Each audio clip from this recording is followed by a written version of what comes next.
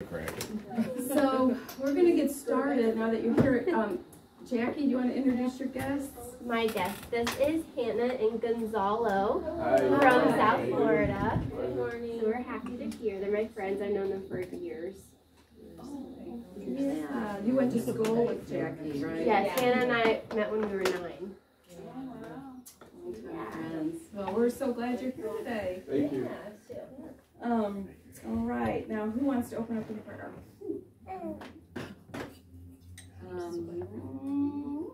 Anybody? Thanks, Kim. Dear Heavenly Father, we just thank you so much for being here with us and for getting everyone here safe. We pray for the message. We pray that our hearts would be open and hear what you would have for us. We pray over Chris and I'm not sure she's doing the message today, so we pray over whoever is doing it. Weston, maybe?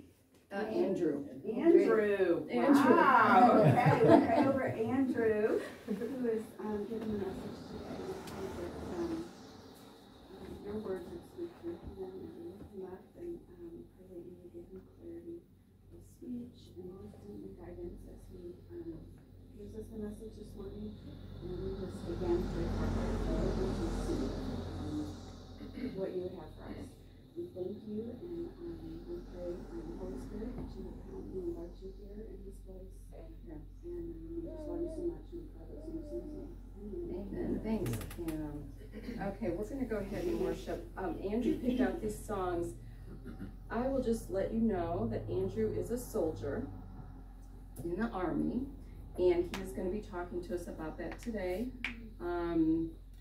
correlating that with how we're supposed to be.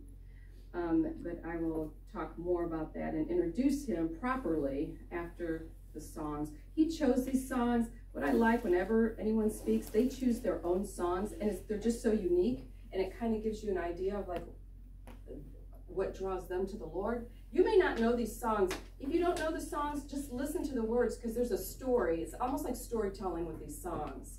So I found them pretty fascinating. We worship any way you want to worship. We're free in this place. We just praise Jesus. So Andrew is a soldier, and I asked Andrew to send me a description of what he does in the military. It's in the Army, correct? Army, okay.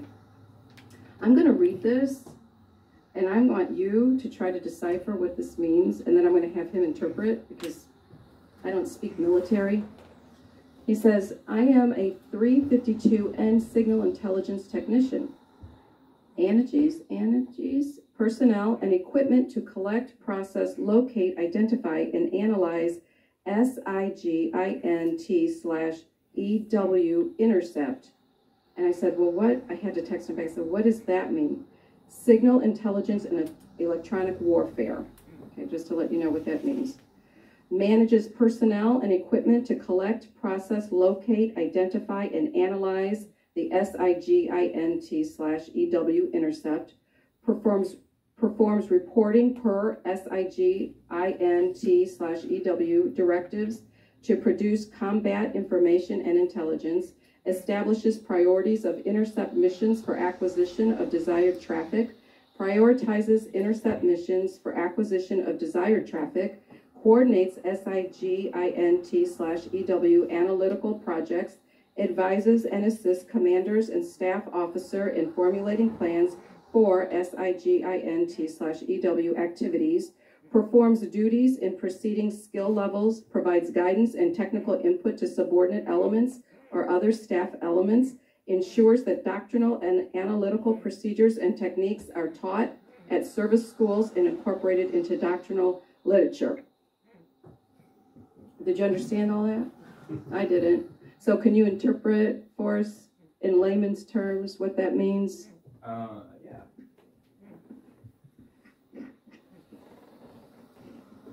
So what all that really means is, because I'm a warrant officer, I have to be the subject matter expert in the technical field of it's SIGINT for signal intelligence and electronic warfare. My job is to advise battlefield commanders and division commanders and higher echelons on, hey, sir, that's probably a bad decision. You should do something else. And as far as all the traffic related information, that's kind of the stuff you can't really talk about, but going after the enemy behind a computer. Okay. So I'm just going to read about 2 or 3 scriptures because it's very clear in the Word of God that if you are a born-again believer, you enlisted into the army of the Lord, whether you realize it or not, you are a soldier. So 2 Timothy 2, you therefore, my son, be strong in the grace that is in Christ Jesus, and the things that you have heard from me among many witnesses, commit these to faithful men who will be able to teach others also. You therefore must endure hardship as a good soldier of Jesus Christ. No one engaged in warfare entangles himself with the affairs of this life, that he may please him who enlisted him as a soldier. Ephesians 6:11, put on the whole armor of God, that you may be able to stand against the wiles of the devil. Breastplate of truth, the shield of faith, the sword of the Spirit. Shod your feet with the preparation of the gospel of peace. Put on your helmet of salvation. So there's definite warfare or dress that we are supposed to have every day. And Philippians 2:25, yet I considered it necessary to send Epaphroditus, my fellow worker and fellow soldier, but your messenger and the one who ministered in my need. Philemon 1:2, to the beloved Apphia, Archippus, our fellow soldier. And then I'm going to finish with this, Joshua 5:13.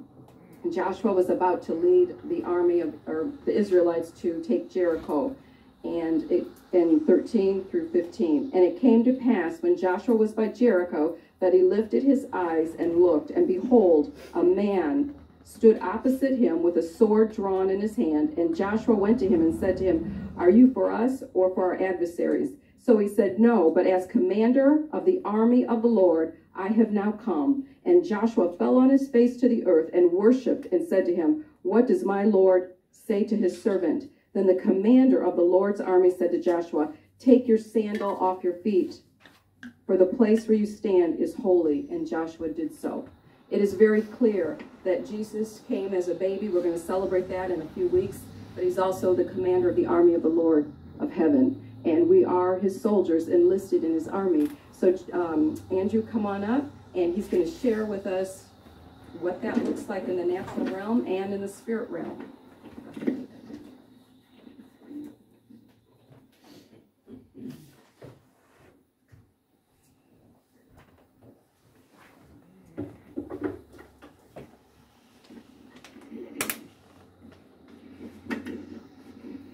Wow, good morning. The 4 scriptures that you just read I actually have on here as well. The Philippians 2, Joshua 6 about Jericho, and then 2 Timothy and Ephesians. So I'm still gonna go over because I think it will kind of enhance what I'm talking about. Yeah, my name's Andrew. I've been in the service for 9 years in March, and I'm hopefully going to do 20. And when it comes to physical military and spiritual military, you know, the military, they give us all this gear. We have to wear our breastplates, our flak jackets with our plates in it, our helmets, our weapons, and our sustainment gear. Well, back in Joshua's time, well, they had shields and swords, and in the scripture it tells you in Ephesians chapter 6, 10 through 18, it talks about wearing the breastplate, donning the helmet and the sword, and your shield. Well, your shield for the spirit realm is the Holy Bible here. So in Ephesians 6, 10 through 18, it says, finally, my brethren, strong in the Lord and in the power of his might, put on the whole armor of God, that ye may be able to stand against the wiles of the devil. Because if you don't practice in the spiritual realm, or keep reading the Bible and praying or whatever, your spirit becomes weak. So you're not going to be able to prepare for that spiritual battle, because afflictions they're everywhere. And you see right now, we got Hamas and all these terrorist organizations causing their affliction on Israel. Unfortunately, that has to happen for Jesus to come back. So you need to practice your spiritual strength by reading scripture, praying, and living the right way.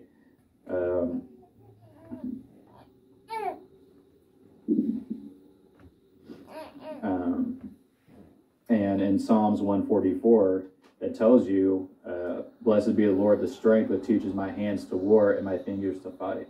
So if you don't flip through the pages with your fingers, you're never going to strengthen your spirit.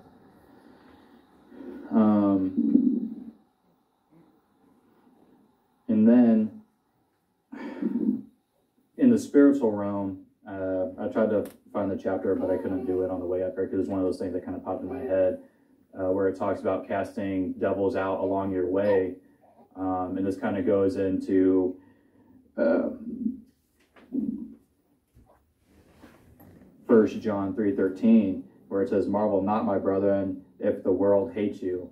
And that's all we're seeing right now is everybody's hating each other. And that was one thing that was kind of coming to me since I was asked to do this was, hey, yeah, I'll talk about the military and the spiritual army. Well, hate kept popping in to my head because there's just a lot of hate right now. And we all know that you shouldn't be hating.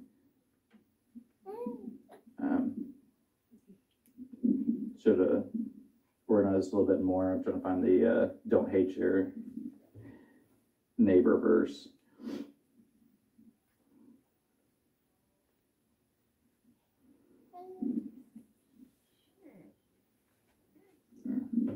Okay, I'll come back to that one.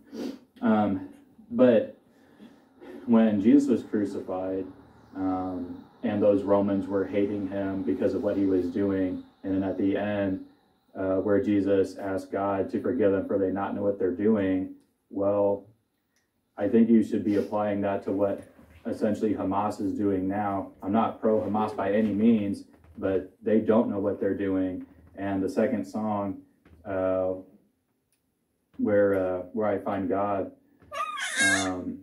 it kind of talks about, well, they're going to be talking to God one way or the other, but by that time it's going to be too late. So you shouldn't, as much as Hamas is doing and ISIS and all these people hacking heads off and all this treacherous stuff,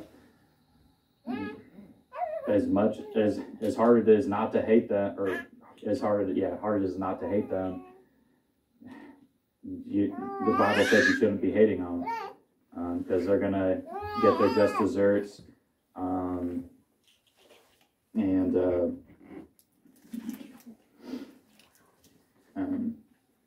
And 2 Timothy, because Hamas is inflicting all this stuff to Israel and basically every Christian and Jew out there. 2 Timothy 2:3-4 says, therefore endure the hardness as a good soldier of Christ. Well, the hardness is, are you going to hate them or not? Because God's going to know what's in your heart, and he doesn't want you hating those people. So at the end, when we ask for prayer, I think we should pray for these terrorist organizations, that they come to light and realize what they're doing. It's not for Allah or whatever they believe, for righteous whatever. I think they need to be prayed for, as they need to realize that what they're doing isn't really the way to be going about things. So in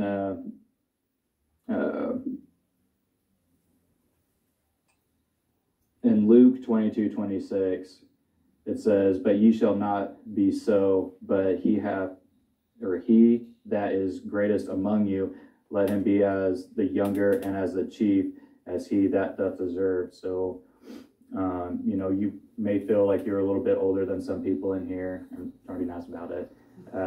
But you have more knowledge than some of the younger people in here. I know I'm pretty young. Wesson, I think's the junior in here. No, just kidding. But just because your age or whatever, you could be the greatest amongst us in here. I mean, I'm going to be a little honest here. There was a time that I think it was like 2013, 14-ish, when I was kind of running out of options before I joined the military, and I ended up working as a gate guard or whatever for the post on Stoutfield, and I was kind of running out of options. So I ended up enlisting because of the all the officers, hey, when you gonna enlist or whatever, and I ended up doing it. But I feel since I've been in, I've had opportunities to kind of help people in the spiritual way. Like when I was going through basic, we had one person that was on suicide watch. He was agnostic, didn't know what to believe, didn't know if there was a God or anything. He was going through some suicide because he got Dear John, and that happens 80% of the time. And those people that get those letters, they don't know. Well, I was, I'm going to say I was lucky to go to the clinic with that person. And on the ride up there, I was talking about scripture because I had those little Army New Testament deals that tells you, hey, if you have this issue or whatever, read this chapter. And there was one about doubt and like suicide, and I was reading it to him, and I think he started feeling a little bit better. I ended up giving him that little Bible so you go through it, and I was telling him all about it. And I don't know whatever happened to him because he ended up getting discharged, but the short amount of time that I was able to talk to him, I felt that he got better, per se. And later on in my career, I ended up working at Stoutfield, and the first John 3:13, where the world hates you, or don't be shocked if the world hates you. About 80% of the people that I work with are like anti-religion, and they mock everything religion related. Doesn't matter if you're Muslim or Christian or Jewish or whatever, they're just those type of people. And it's unfortunate, and going back to the song where everyone's going to end up talking to God, whether it be now in the cornfield or, you know, at the bar, if you're at the end of the rope, I'll talk to those people, but they're so like dead set on God doesn't exist, why you believing in it. Well, one thing that I kept thinking about kind of since the last time I was asked to do this was when people say like, oh my God, but they're anti like religion or agnostics or whatever. Well, why do you say oh my God instead of like something else? Well, to me, I think some part in their spirit believes that there is a God, because that's why they say it, whether it be in vain or whatever, because they don't say anything else. So unfortunately, they shouldn't be saying that anyway, but unless you're you know, referencing the Bible and you're like, oh God, I need some help, that'd be the appropriate time to say it. But you know, the Army gives us our weapons, our M4s and whatever. But in the spirit, you don't have those types of weapons. You have the spiritual sword. Well, what is that? So in Hebrews 4:12, it says, for the word of God is quick and powerful and sharper than any two-edged sword, piercing even the divided asunder of a soul and spirit, and of the joint and marrow, and is discerner of the thoughts and the intents of the heart. So you don't need a weapon of, you know, mass destruction or an assault weapon or a weapon of war that some of these people say it is, even though it's not. The word of God is going to get you where you need to be. So, you know, you practice your spirituality, you read the chapters, use your fingers, just flip through the pages, and get stronger in the spirit. Because, you know, you don't have to be physically able to, you know, carry the helmet or whatever, as long as your spirit is spiritually able to carry the helmet, the shield, the breastplate of God. So, you know, some people, they never know how much how much it weighs to carry a rucksack with like all the equipment that I was telling you about earlier. But it's generically about 100 and some odd pounds just for the pack and all the gear. Well, are you going to be able to carry 100 pounds of whatever for all your life? Well, that's why you exercise your soul and your spirituality by reading.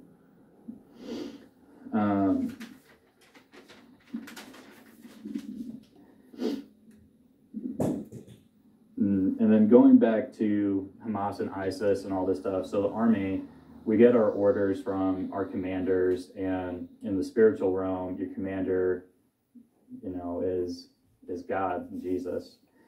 And then you have like your sub-commanders or your company commanders, and they issue the orders down. So in Joshua, when he was going after the walls of Jericho, like Chris was saying, God told Joshua what he needed to do. You're going to march around Jericho for 7 days, but the first 6, you're just going to walk around it one time. Well, while you're walking around it, you're going to tell your soldiers they're not going to say anything until you tell them to say something. On that 7th day, they had to walk around Jericho 7 times and then blow the trumpets, and that's when Joshua gave the order to shout. Well, if you're ever in doubt of God's power, shouting and blowing the horns and the trumpets at the walls of Jericho to have them falling flat, well, God can do that if you do what God asks you to do. So in the army, of course, we have our physical commanders who, you know, make bad decisions all the time. So that's why us warrant officers and regular enlisted and sergeant and everything recommend, because they don't know what it's like. And the backbone of the army is technically the enlisted sergeants, and the warrant officers are just kind of there to kind of protect the sergeants from any flag that the commanders would give them. They back off. But when God tells you that you need to do something, don't doubt it. And that was another thing writing up here was, if you're doubtful, do you if God asks you to do something and you're doubtful doing it, you don't think it's going to work, and God knows that you don't really fully believe that he is going to give you the power to do whatever task he asks you to do. So, you know, when God told Joshua that you're going to do this, Joshua knew that if he did this, the walls were going to come down if everything was explained and passed down through order and chain of command of how it was supposed to be. So if you're ever in any doubt, remember the walls of Jericho, they came down, and, you know, that's what God said was going to happen.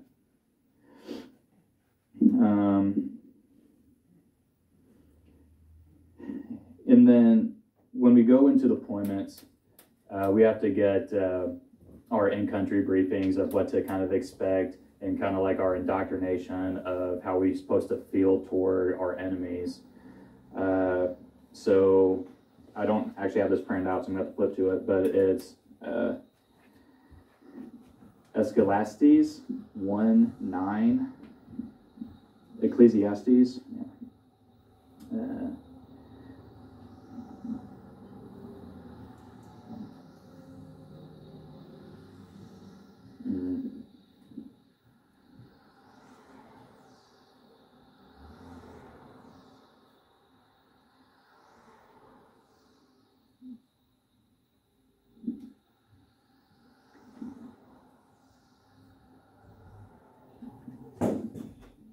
I'll look it up here. Just can't find it.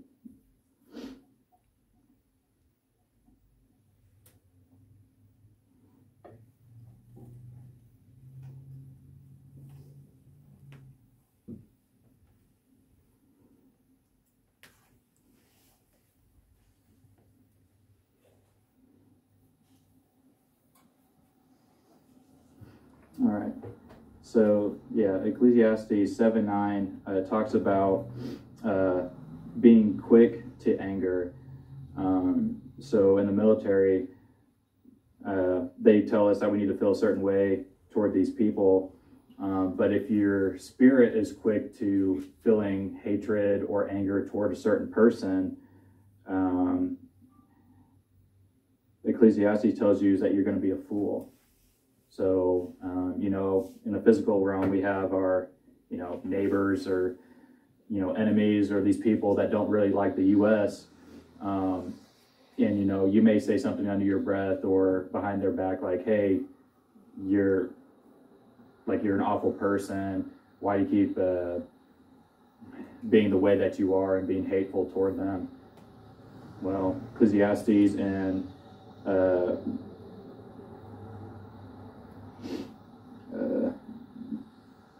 Proverbs 14:24 tells you need to be slow to anger.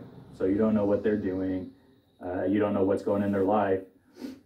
So instead of going straight up and, hey, I'm going to say some bad words about you just because I don't like how you look or whatever, well, don't.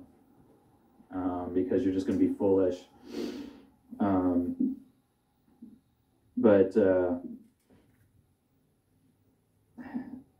I know when I was over in Kuwait and Iraq this last go around,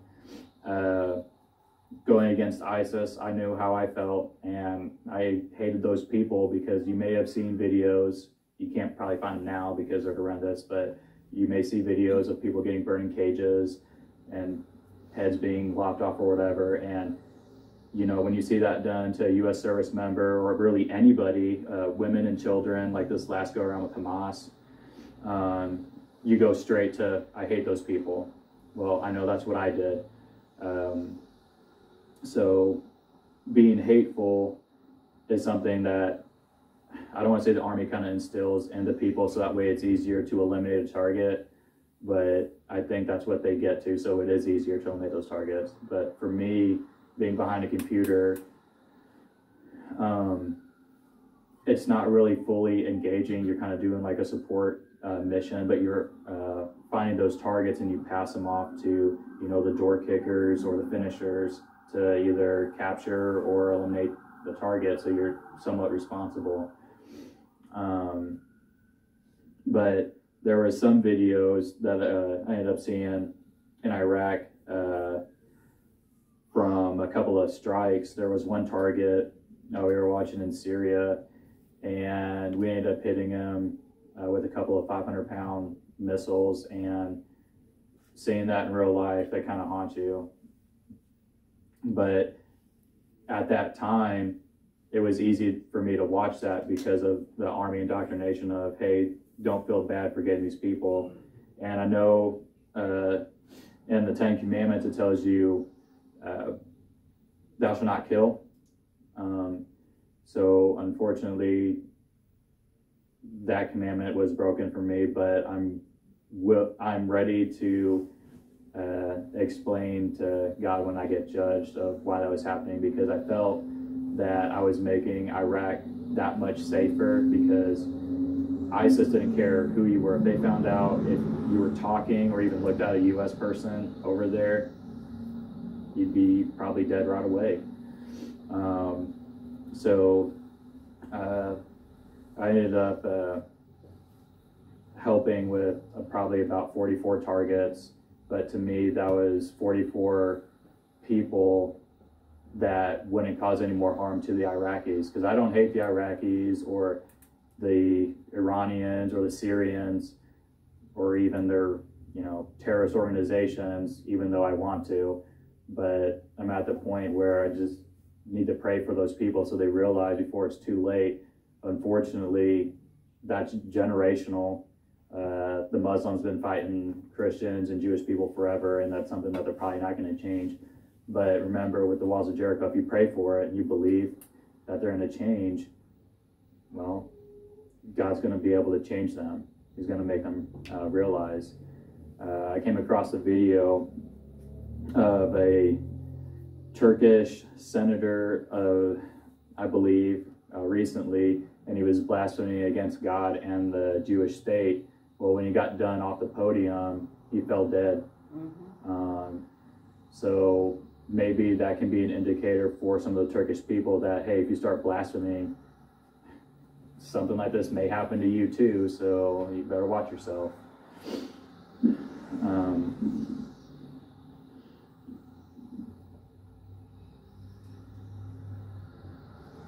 So going back to speaking hate toward people, and the army, it's like, hey, they do it all the time when they do their indoctrination. Hey, these people are bad.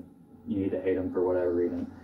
But in Titus chapter 3, 1-6, it says, put them in the mind to be subject to principalities and powers, to obey the magistrates, to be ready for every good work, to speak evil of no man, to be no brawlers, but gentle, shewing all meekness unto men. For we ourselves also were sometimes foolish, disobedient, deceived, shivering, or serving divers lusts and pleasures, living in malice and envy, hateful, and hating one another. But after the kindness and the love of God our Savior toward the man appeared, not by the works of righteousness which we have done, but according to his mercy he saved us by the washing of the regeneration and the renewing of the Holy Ghost, which he had shed on us abundantly through Jesus Christ our Savior. So there, like I said, when I was over in Iraq, I was hateful. So with this verse, I kind of kept reading that verse. It was verse 3 of that chapter, and getting a little bit older, and I feel like I'm becoming a little bit more closer to God, because like I said, I think the last time I was actually going to like church and really kind of going after the scripture was a long time ago. So there was a time where I wasn't doing anything, and the reason to me was in the Bible when it talks about where 2 or 3 are gathered, he's in the midst.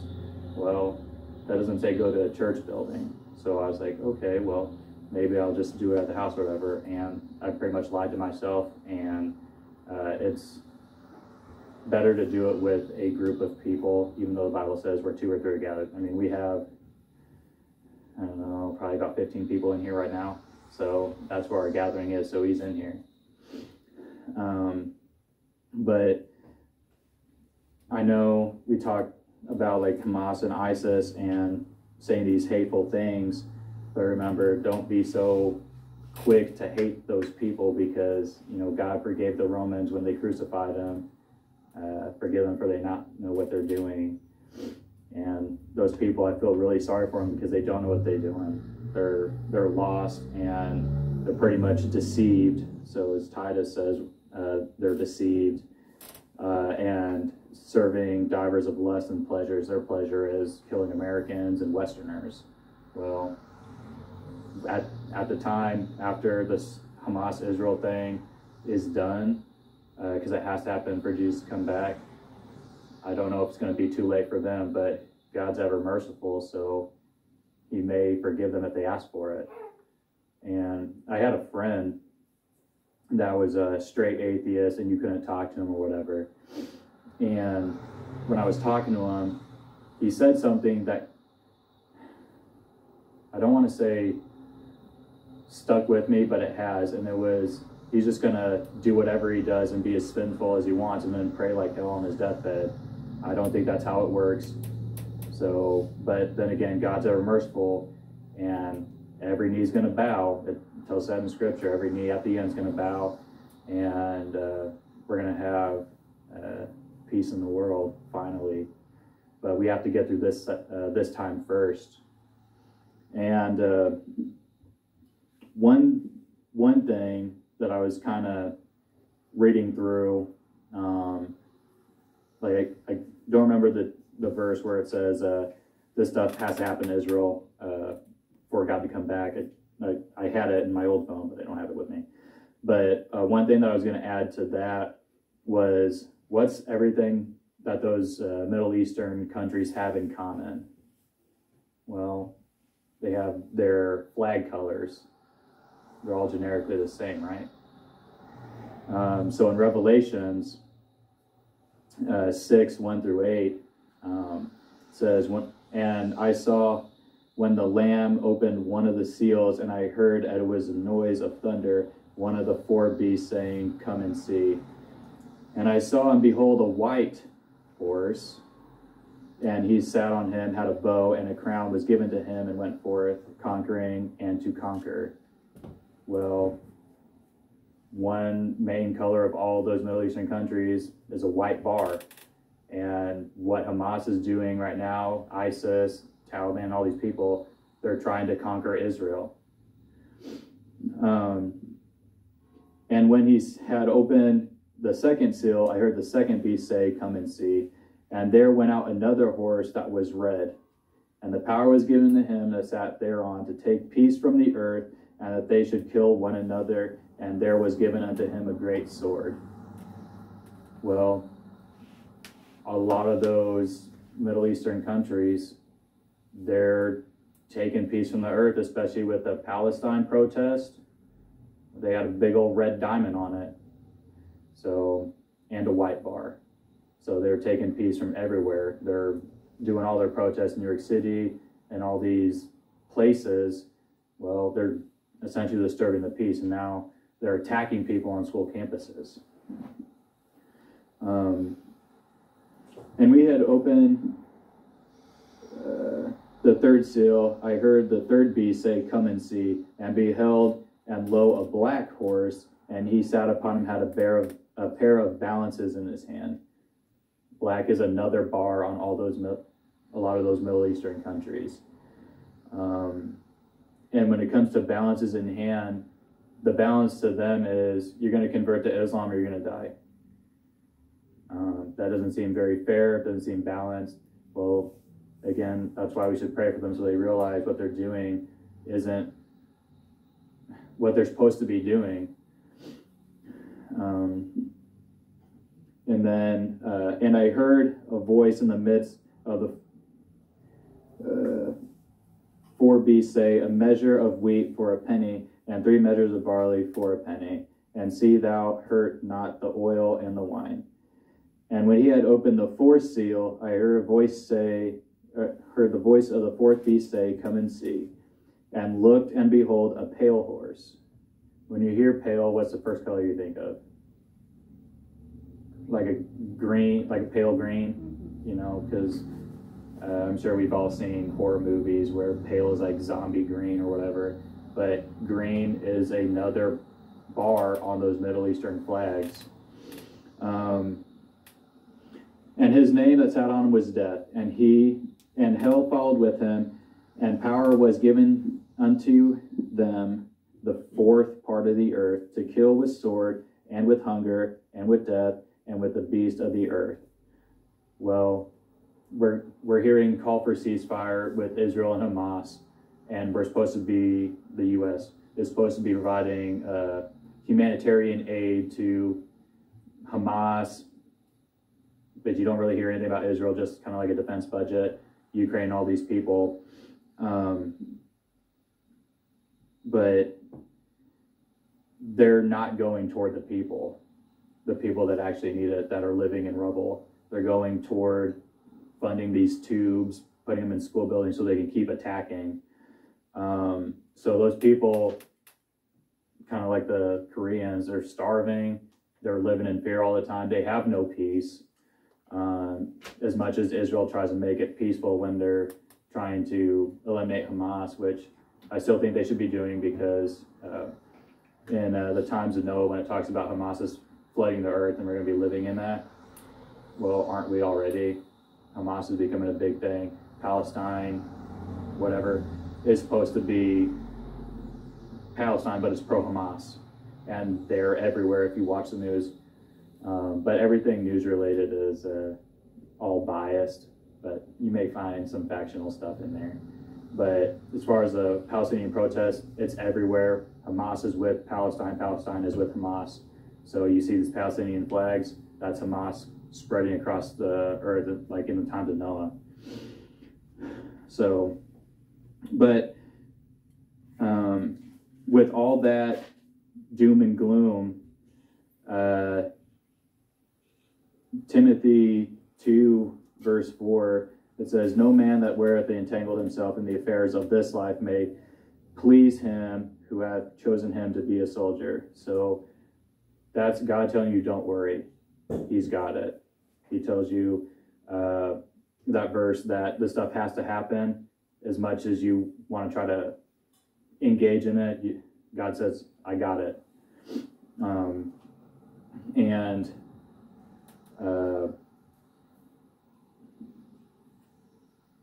if you're still feeling hateful and it's hard for you to come out of it, I know it was for me. In Joel 2:1-2, it tells you, blow ye the trumpet in Zion and sound the alarm in thy holy mountains. Let the inhabitants of the land tremble, for the day of the Lord cometh, and for it is nigh and at hand. So you only have to, you feel like you may be suffering because of all this hate. I know that I try not to watch the news because there's so much hate in the world. Well, just suffer a little bit longer because you know the Lord's going to come back. And then one of the key signifiers is when the Hamas-Israel thing is over, pay attention because it has to happen. All those countries are going to come against Israel, and Israel's going to end up winning. It tells you that in Scripture, but I don't think those people know, so that's another reason to pray for them. Like, hey, we want to pray for you. You're going to lose, so you might as well get right with God now.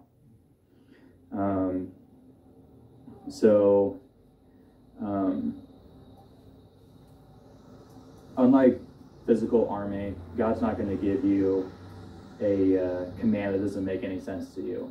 It may not at the beginning, but you're going to realize what it means.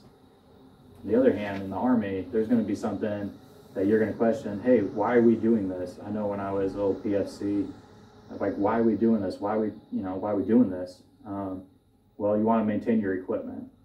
Well, your equipment is, your shield, the Bible. For the army, we got our vehicles and maintenance and all that stuff we got to do. And if it's not working, how you gonna fix it? Well, just read the Bible and the Scripture of whatever you're feeling. So, you need to maintain your shield and your equipment, because you're not going to go into battle with, an M4 that doesn't work or a sword that's rusty. In Joshua's army, no one had rusty swords. They had their trumpets. And then God told them, behold, I presented Jericho to you, because those walls came down and they were victorious. They took the ark out and they were marching around with that. And then believed the walls of Jericho were actually stopping Joshua's army from getting into Israel. So they came down. So there's that. And in the army, for morale and motivation, I'm not sure if anyone felt anything from the songs that we're playing, but I know those first two songs, I got pretty emotional. But in the army, we have, the army song or cadence or whatever we sing that we're marching around, because marching kind of is not fun when you're marching with 100 pounds of stuff on your back, and then when you take it off, your back's all broken. But we have our cadences, so worshiping the Lord and singing along with hymns, that could essentially be your cadence for your spiritual. Because I don't know if you felt a little bit motivated from one of the songs, or if you actually listen to music outside of this building. If you get emotional, well, you're feeling better about yourself, because you know that the Spirit of God is with you.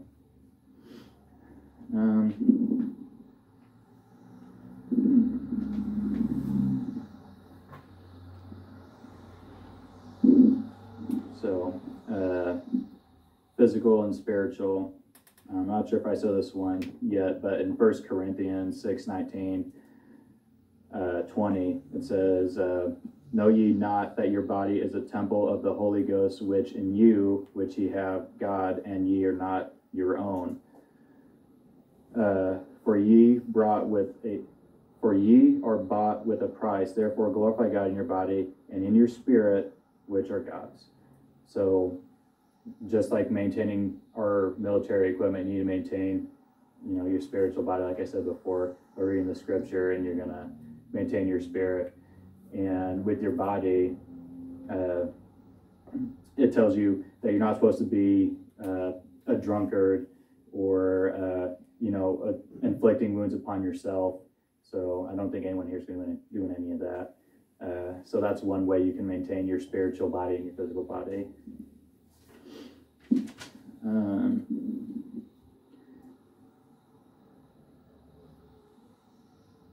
And then for my last thing, in the armor we have something called fire guard. Well, fire guard, like I was saying, that person that was on suicide watch, that meant 2 people had to stay awake during the night to watch for fire and for anybody trying to inflict harm upon themselves. Or in the past, I talked about people sleeping inside their Hummers and getting captured and then killed. Well, if your spirit is like that, where you're not prepared, and like I said before, those afflictions are going to come upon you and you're not going to be ready to defend them off. So you may be filled with, hate or envy after someone else's stuff or whatever, because you're spiritually not ready for it. Well, if you keep practicing the scripture and strengthening your spirit, you'll be ready for it, because it tells you that God's going to take care of you. Just do what he says. So that's all I have for that. I can keep going on forever about Army stuff, even though I probably shouldn't, but it is what it is. So when you guys all leave today, just remember, don't be so quick to anger. I know for me, it's hard to not hate Hamas and those people for what they're doing, but you're not supposed to do it. God doesn't want you to have hate in your heart. So, but that's all I have. Do you want the last song played now then? Oh yeah. So I have one more song. It's only a few minutes, but you can listen to kind of the story the person is telling. I kind of felt like when I came back from Iraq and Kuwait, that's kind of how I was kind of feeling. But you can just listen to the words, or, have your meditation with God and ask him for something if you need anything during this time.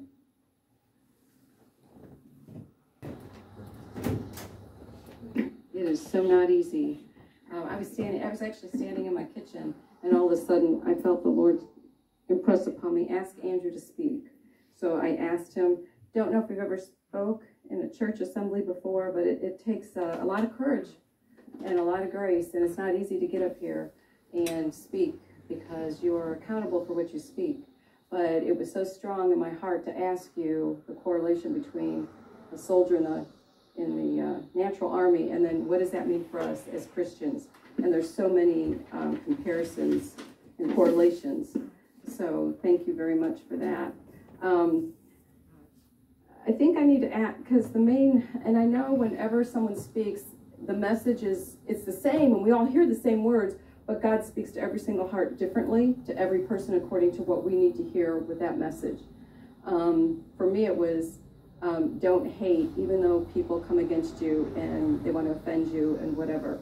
If you need prayer because you cannot forgive somebody for what they've done against you, we want to pray for you to get that up and out of your heart. Hate is a toxic thing in us, and it's going to stop anything that God wants to do in your life, and it won't allow you to progress. So we have to get it out. Not only that, it manifests itself with our bodies, with everything, our minds, our emotions, our bodies. So you really want to get that up and out. So we want to pray about that if you need to. The other thing that I want to ask, 2 questions. If somebody's here and you've been walking with the Lord, but you have not been living like you need to be with the Lord, and you want to rededicate your life because you know what you're doing is wrong, and you're convicted in your heart, and you want to rededicate your life, we want to pray for you also. The other thing too, if you have never received Jesus Christ as your Lord and Savior, today is your opportunity. He loves every single person, no matter what we've done. No matter what we've done in the past, his blood covers every sin that we could have ever done. And because he wants a relationship, it's not religion, he wants a relationship with every single person that lives on this earth, even the people in Hamas and Hezbollah and ISIS. He wants a relationship with them. He created them. They're his creation. And so is each and every one of us, made unique for a special purpose and reason. And he has a plan for every single person. And there's an actual book written about each one of us. That's Psalm 139. Before we were even born, there's a book with our destiny written out like this, a page after page after page on each one of us. And if we give Jesus Christ our full lives and obey him and live for him and commit ourselves to him and give our hearts to him, he will make sure that we live out the full destiny. And it's a good destiny for each one of us. But we've got to submit ourselves to him. That's the key. We can't just keep living and doing our own thing and going off what we want to do. We've got to give everything to Jesus. That's what he's asking. And he loves us so much. It's about relationship, not religion. And he wants a relationship with every one of us. If you have not entered into that relationship with Jesus and submitted everything, your heart, everything to Jesus, saying, I give up everything for you, Lord Jesus. I am a sinner. I need to be cleansed by your blood. And I want it now. Not only will you be assured of going to heaven because Jesus is the only way to the Father and his blood. That's it. There's no other way to the Father except through Jesus. If you want to be assured of going to heaven and not hell, that's what it says. It's clear. That's John 3:6. That's John chapter 3. Not only that, but your life will be blessed. I'm not saying you won't have any issues in life, but the Lord Jesus will get you through every trial beautifully. He will give you the strength. Who doesn't want that? Your other choice is live life on your own, try and do everything yourself, struggle, have stress, and go to hell when you die. That doesn't sound like fun. So if you've never given yourself to Jesus Christ, today is your opportunity. He's calling your name right now. If you want to dedicate your life to Jesus, rededicate, because you have not been living the way that the Word of God says you ought to be living. If you've been living in sin, if you've been doing things against the Word and you're convicted in your heart, today's the day. Get right with God. Just get on the path. He wants you right back on. That's it. He loves you. He forgives you. But he wants you on path. Those two questions. Anybody in here, first, want to give your life to Jesus for the first time ever? Raise your hand. Anybody want to rededicate your life because you've not been living the way that you know you ought to be living according to the Word of God? Raise your hand. We love you here. There's no judgment. Okay. I'm going to wait. We're going to wait a couple minutes. Can we just say the prayer anyway? And then if we said it, and we want to tell you, we'll tell you later. And then that way, if somebody on video is hearing it, they want to do it. They're not raising their hand. Okay. All right. So I guess everybody repeat after me. Lord God, forgive me of my sins. I want the blood of Jesus to cleanse me of every sin I've ever committed. I give my life fully to you. I submit to your lordship. Thank you for saving me. Baptize me now in your Holy Spirit.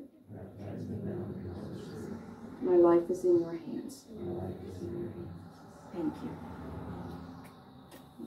Very good. Very good. All right. Thanks for that, Kevin.